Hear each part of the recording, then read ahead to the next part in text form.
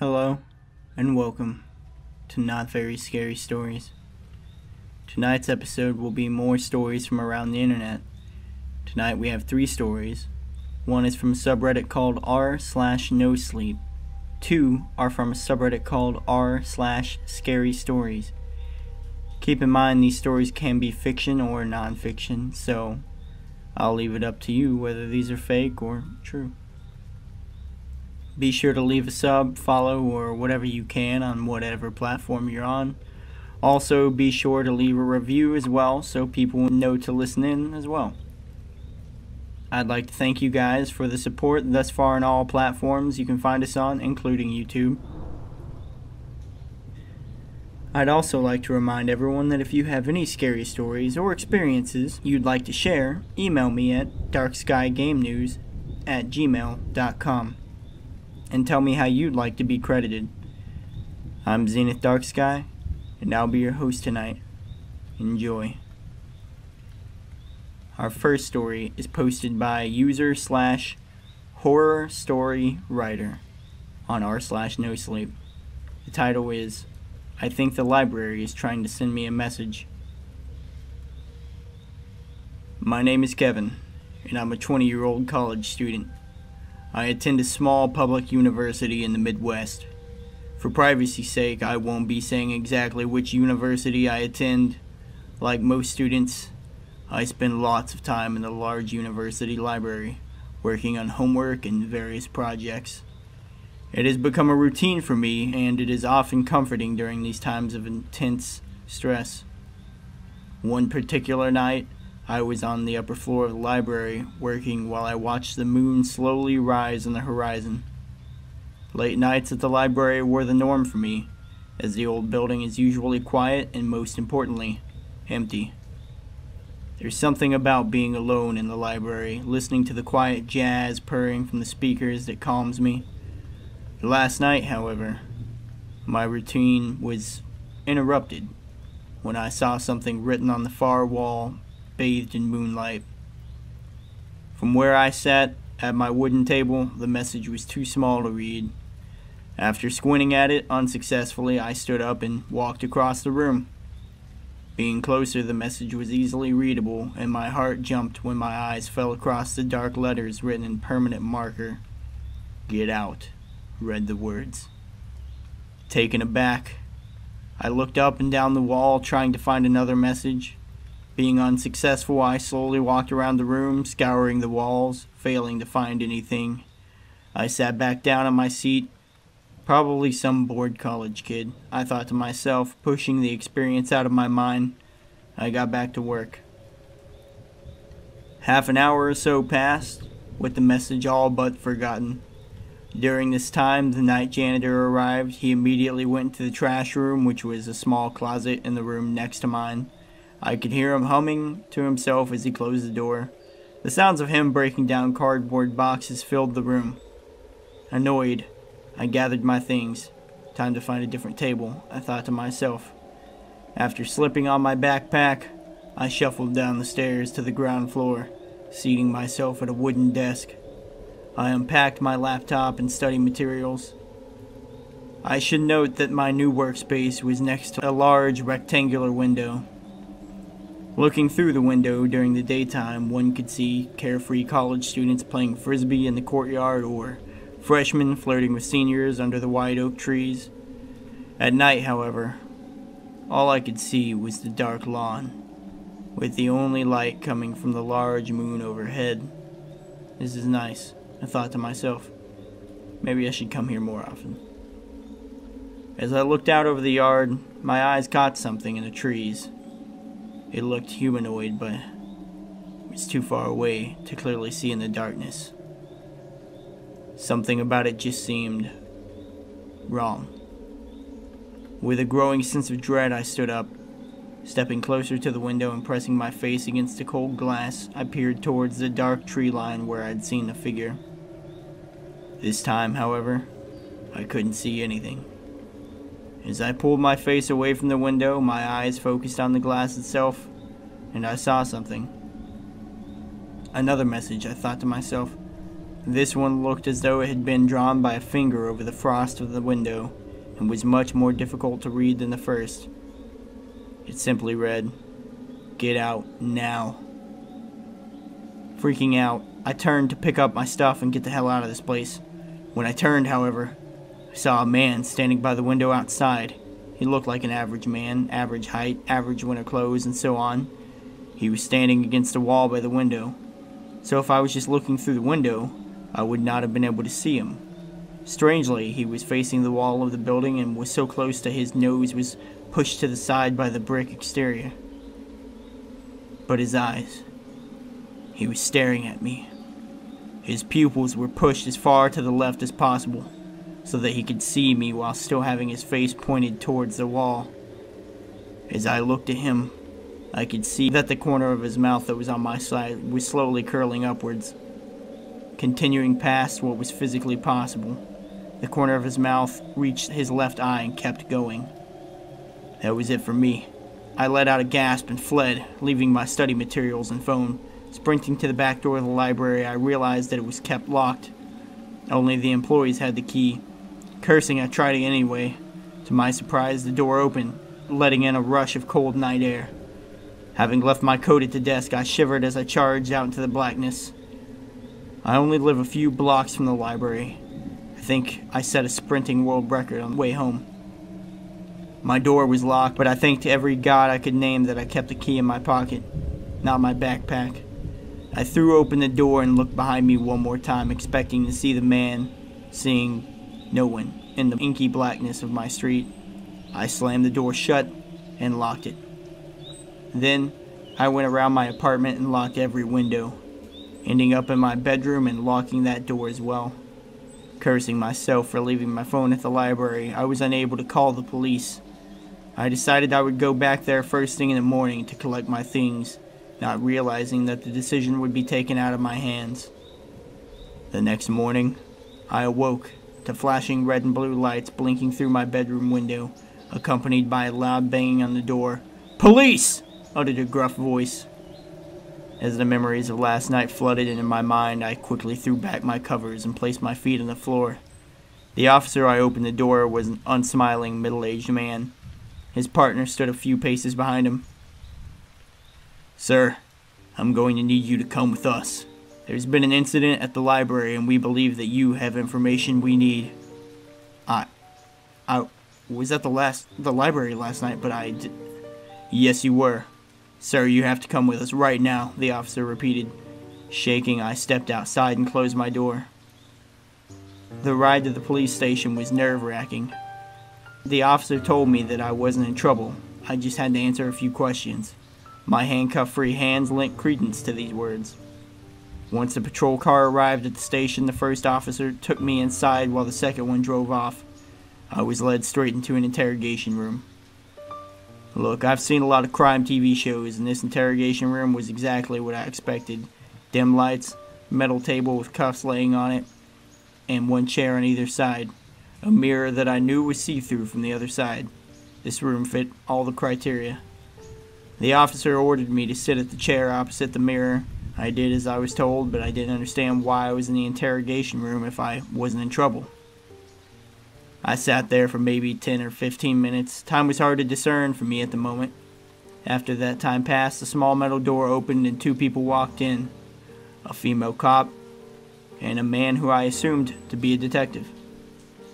The detective, who was carrying a slim manila folder, took the seat across from me. The officer stayed standing by the door, her arms folded as she frowned at me. Laying the folder on the table, the man introduced himself to me. "My name is Detective Cross. Specifically, I focus on homicides. Do you know what a homicide is, Kevin?" He smirked. Without waiting for a response, he continued, "Kevin, where were you last night?" My heart froze. I stammered out something unintelligible, and he frowned. "Kevin, I don't speak Mandarin.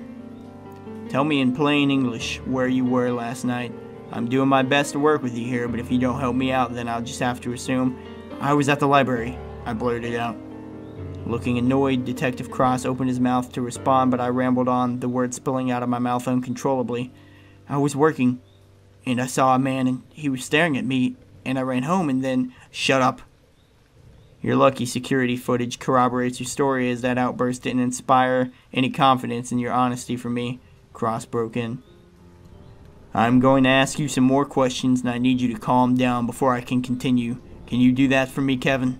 Cross asked again, his gaze softening.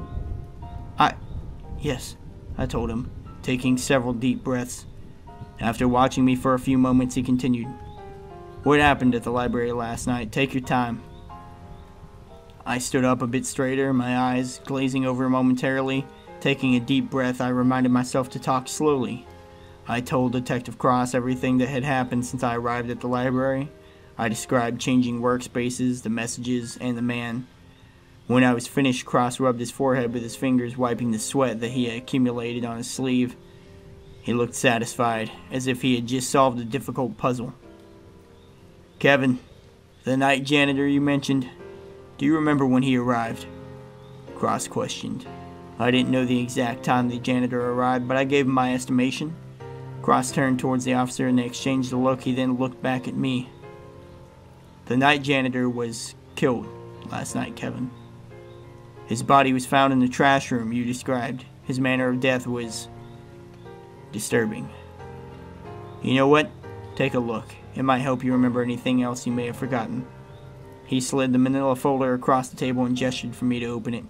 With shaking hands, I turned the cover and found several photos clipped together. I took them out and unclipped them, spreading the Polaroids across the table. To this day, I wish I ignored my morbid curiosity and refused to look. Some part of me wanted to just close the folder, but I couldn't. I had to see what happened to the man I had just seen the day before. Looking at the crime scene photos made me physically ill. I had to run to the nearest bathroom, which was unfortunately the women's room. After vomiting several times, I washed my face and, with shaking legs, staggered back into the interrogation room. Small disclosure. If you have a weak stomach, skip the next 20 seconds of this recording. I would not wish the images I was forced to view be forced onto anyone else. His body had been stuffed into the corner of the trash room, and when I say he had been stuffed, I mean that his body had been crumpled into a ball smaller than what I had thought possible. One arm was missing, while the other was wrapped around his body 3 or 4 times. His knees were both bent backwards, and their respective feet were touching the man's head. His face was the worst, however. His mouth hung open, slightly tilted to one side. His tongue was engorged and sticking out of his mouth. Had I been deaf, I'd have assumed a tortured scream was emitting from his destroyed body. His eyes were completely white, something I, to this day, can't figure out how it happened. It took me a full 20 minutes to view and process every picture.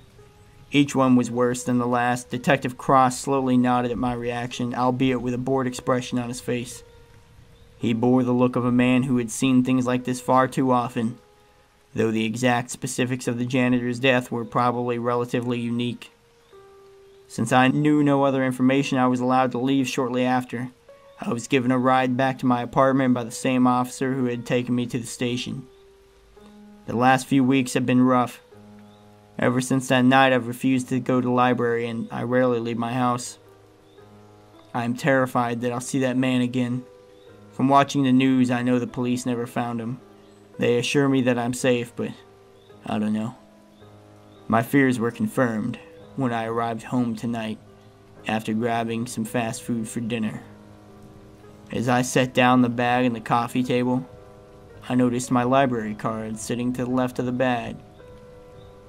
The feeling of dread that had filled me weeks ago returned, and with trembling hands, I turned it over. Get out.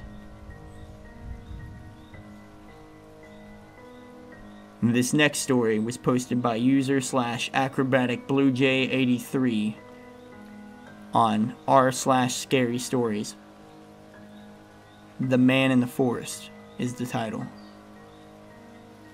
The Man in the Forest. I have lived in my house since I was born, and I have never noticed anything strange. However, 2 weeks before we were planning to move out, I experienced something that chills me to this day. It was a normal day. I remember chilling on my bed watching Minecraft or something. My mom and dad called upstairs to tell me they were going to the gym. This was normal as they were very athletic, unlike me, who was a bit of a slob. Anyway, I called out goodbye and I heard the door shut from my room and my parents chatting in the garden through my open window. I heard my garage door close and the car drive away.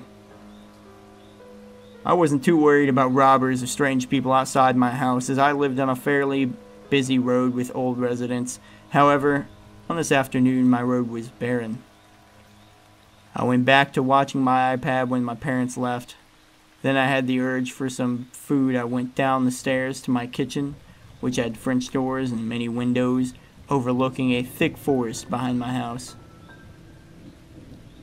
I didn't notice anything outside and got some crisps and a glass of orange juice. I had brought my iPad with me, but I didn't have enough hands to carry it all up, so I grabbed my food and went back upstairs, checking before I went up the tree line behind my fence. When I put my crisps and juice on the bedside table, I went back down for my iPad. When I reached the kitchen, something happened that would haunt me forever. There was a horrifying face in the trees just beyond my fence. As I remember, it had an eerie smile and a glowing white face, but that was all I could make out. I quickly ran upstairs, too scared to remember my iPad.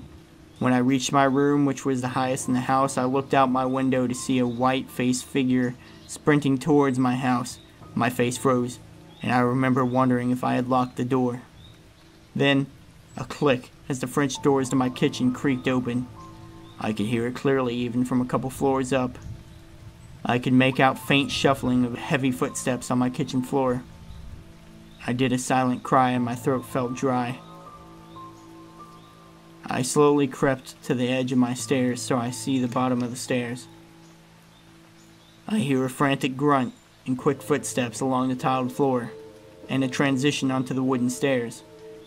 The footsteps got louder and my breath quicker.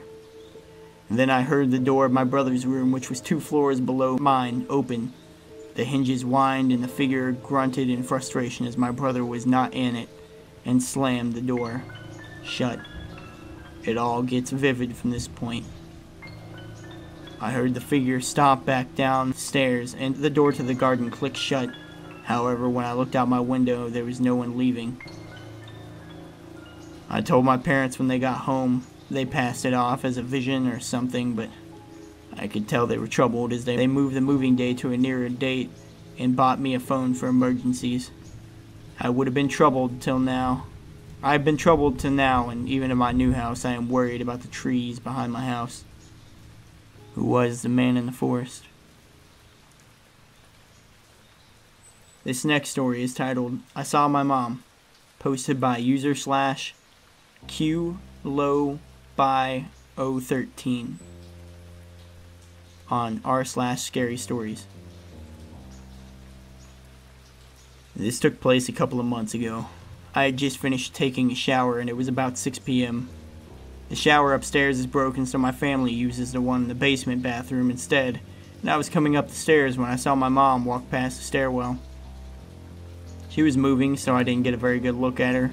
I greeted her as I kept ascending the stairs, but she didn't answer me. This isn't unusual for my mom, as she sometimes struggles with hearing.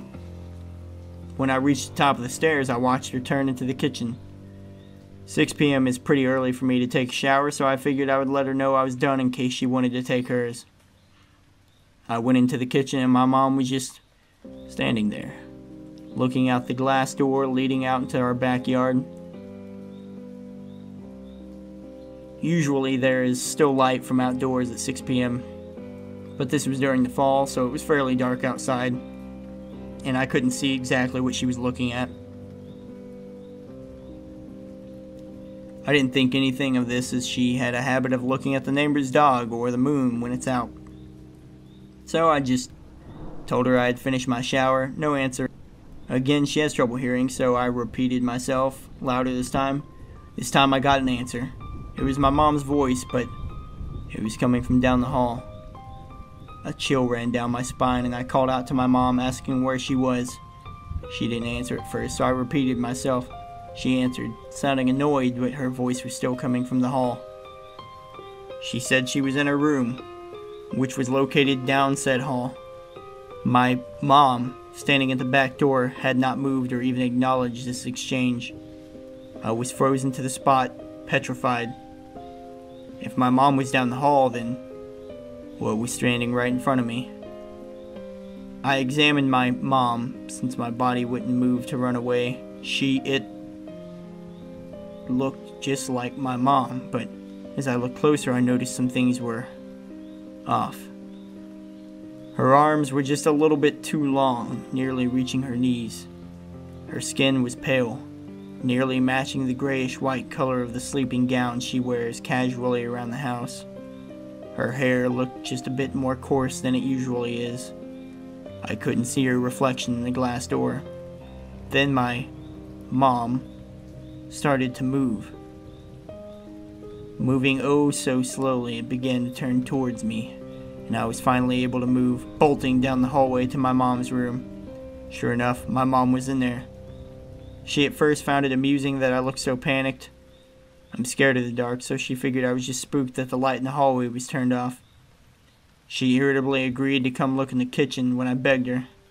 I told her there was something in there that looked like her. She thought I was crazy, even more so when we got to the kitchen and found it empty. She then thought I was just trying to scare her, which I do have a habit of doing, but I swore I wasn't lying. She didn't believe me. I couldn't really fall asleep that night.